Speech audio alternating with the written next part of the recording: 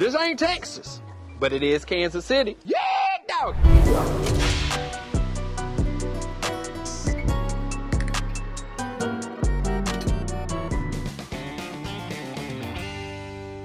Okay, so, you know, Beyonce has this album coming out, Country. And when it came out, what was interesting to me was the response from people, you know, especially saying that she couldn't claim country, you know. And what's interesting is that she posted the cover. And in the cover, it talked about how this is really her resisting the way that they treated her at the CMA Awards. Yes. When she sung with the Dixie Chicks, Stabbing Legends. And I remember that. It was so much chaos. It was chaos. Yeah, and then they pulled the video footage. Yes. Because of how crazy it was. And then the Dixie Chicks haven't been the same. But what was interesting to me was, like, I don't understand how you can take ownership over a specific genre, especially when that genre is more geographical. And so then I was like, well, I'm really country from Kansas City. You know? We have our own state. Right, exactly. And so for me, I was like, well, I want to go home and be able to tell a little bit about the history, especially when it comes to black cowboys in Kansas City, because I feel like nobody does that. And I was like, I know there's plenty, because I remember coming down here to the American Royal or going to the stockyards and stuff like that, you know, and it's also a rich barbecue place, so that's a little bit rooted in that as well.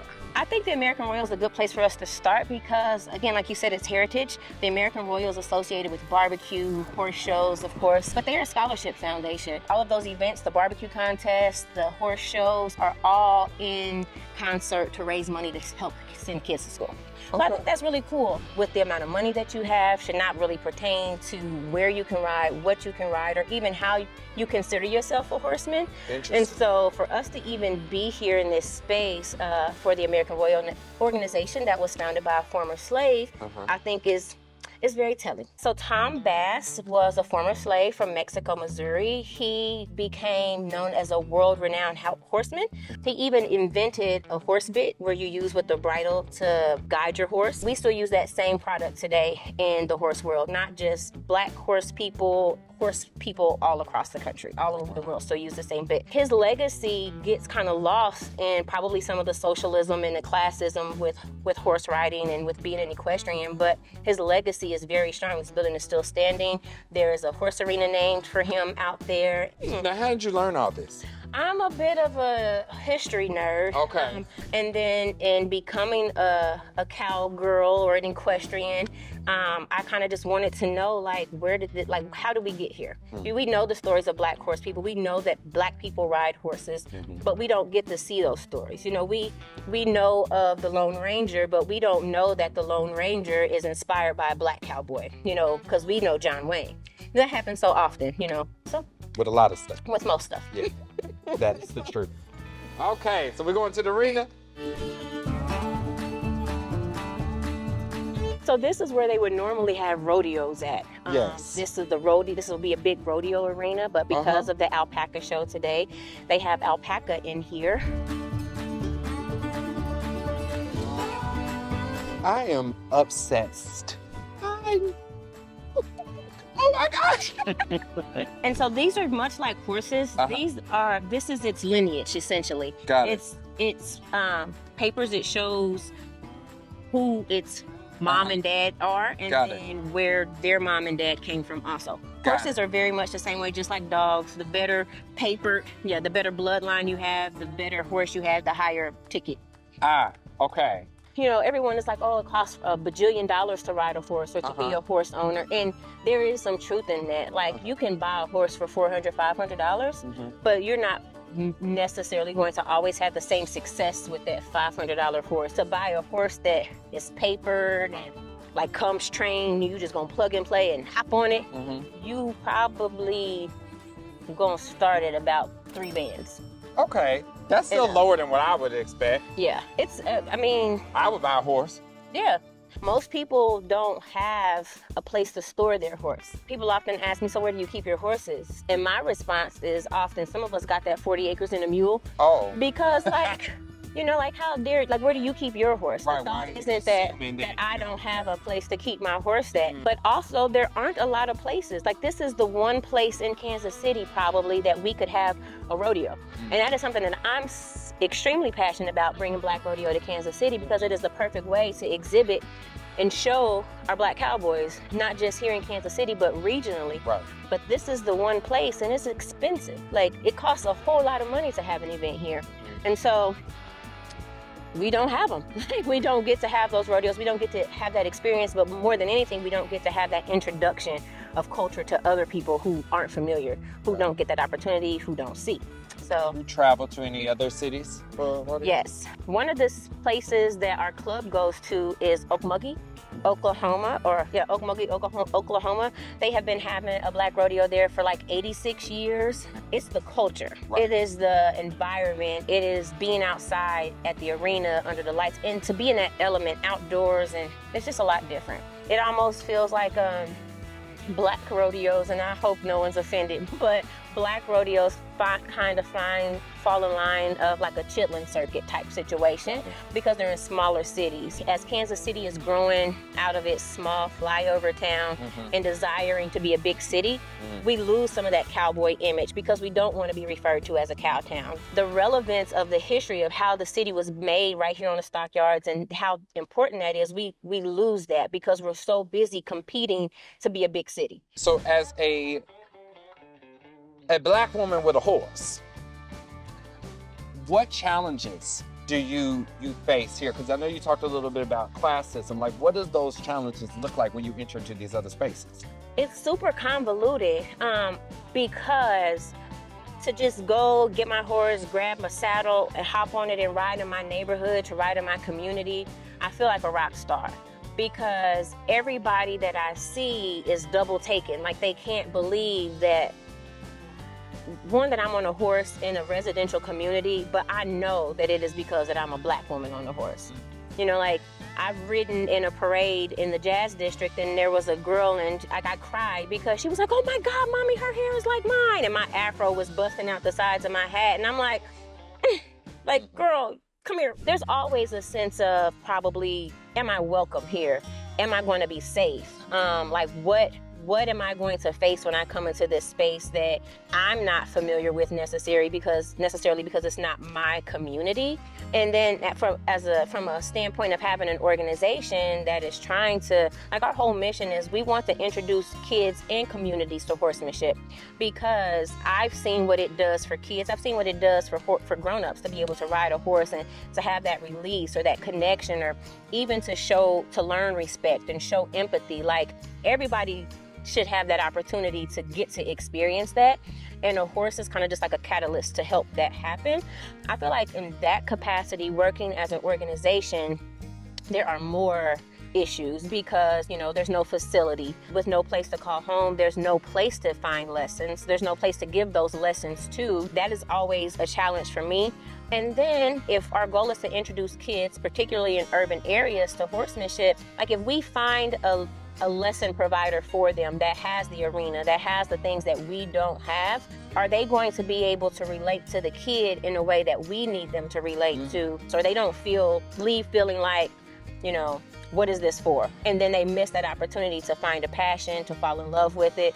You know, they give scholarships to ride horses to kids, just like they give scholarships to kids to play ball. A girl in our organization got big bucks, full ride scholarship to go to the University of Wyoming to ride her horse. Oh, wow. And so if we can get kids to know, like, hey, you can get school paid for just for loving your hobby and loving your passion and doing something that you enjoy, it starts to change the narrative of us feeling like, oh, all of our strength, our power is in being able to have a ball. We're so much more than what people think of us. I remember growing up, and they would always bring horses to the schools, and we would get to ride horses then.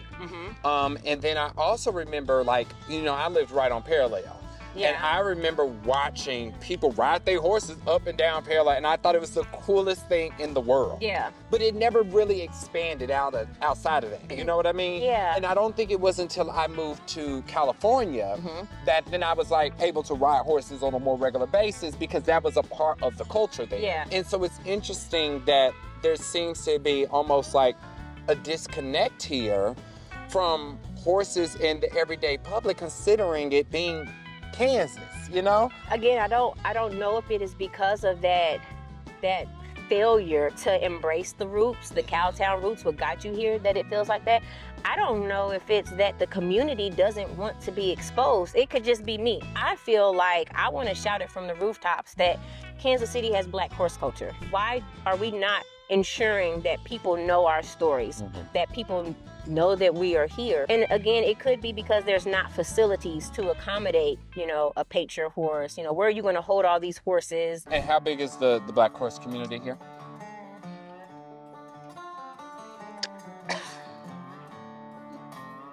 Big. Okay. Big. Okay. Probably venture to say there are 200 members of the Black horse community. Wow. Would that be fair? I feel like that's probably fair. 200 people. Right. Two at least. Okay. On Sundays, it is not uncommon to see 30 Black people on horses at Swole Park. It's a spectacle. Like, it really is. It's those 30 guys on horses, and they're doing what they're doing, and then it's the guys over here with the bikes, and then the hot cars over here. Like, it is really a melting, blending pot of all of the things that make Black people unique in the way that they celebrate, like, their uniqueness, their passions, their hobbies, like right there in Swole Park. I love it. And it's crazy because it's like, guys, this is so cool. I love that. Now we're going to see some horses. We want to see some horses. All right.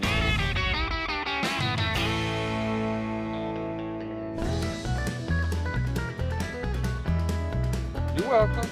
Ooh. Sophie, you got split ends, girl. You need some sacred, girl, because you is mad. This is like where a lesson would actually take place. Most of the facilities like this are at somebody's house. Got it. Like somebody has just made, you know, came up on some acres and made a turnkey, and now they're using their property to pay for their home. Got it. Like, this is 48 acres here. Well, all those trailers are somebody else's trailers. Got it. Gives you, and people board their horse here. Look at your eyes. They so big. You got 20/20 vision. There we go. I don't. But I ain't wear my glasses today. Their peripheral goes all the way back to their butt. What? Wow. Essentially. But that's why people are like, don't stand directly behind a horse, because that is like the small area that they can't see. Got it. Work horses, they do generally quarter horses. That is just a cluck-up, cluck-up, cluck-up, cluck-up. But I'm learning, especially in our Black horse community, we like flashy horses. We want to be seen. Got it. And so most people in the Black horse community ride a gaited horse. It creates a 4-step beat. It's that. Got it. Okay. Child, easy way to put it, quarter horse hurts your nuts. Okay. You just sit here and move with your hands. Got it. Cadillac, smooth ride. Okay. Lobby. Most everything that you do to a horse, you want to start on your left-hand side. That's how I was taught. Okay. So when you start your grooming, everything starts on this left-hand side. Also, when you go to get on, you're going to get on from your left. Got it. Okay. So, that makes sense. To the left, and you're going to put that left foot in there, and then throw the leg over. Bring the leg over on Got the it. back. Okay. I feel like we getting. Woo! Now that's a little high, girl. I'm gonna need the steps through it. The leg did not go up. Yeah, that's probably what it, cause. Romeo, why is your head Okay. on my head? Easy. Okay. Whoa. Grab the hair.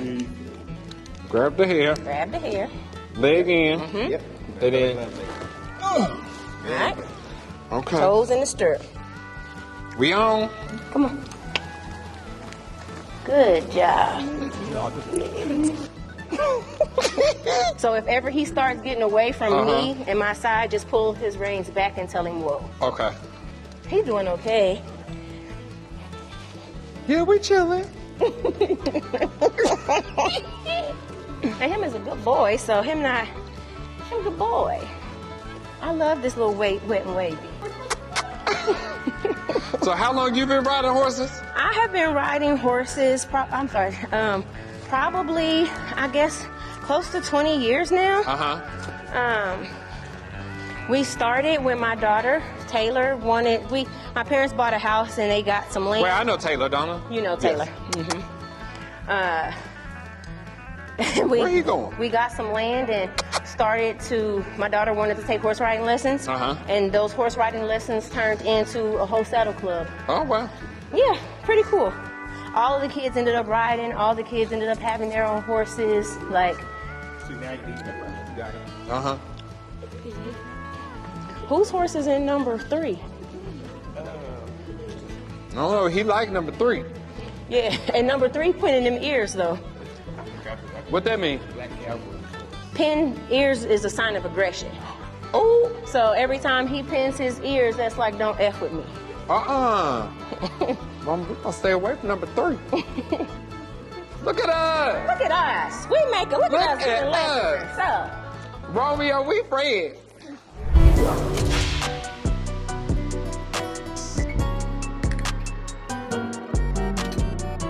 Now, I'm really obsessed with the alpacas because what's the purpose of them? Like, what do you do with an alpaca? Fur, You- hair. You shave them, right? Shave them, make stuff. Yeah. I know it's not cashmere because This cashmere. one was stunning. I was like, I want to buy you. I feel like I done had a Coke that looked like that before.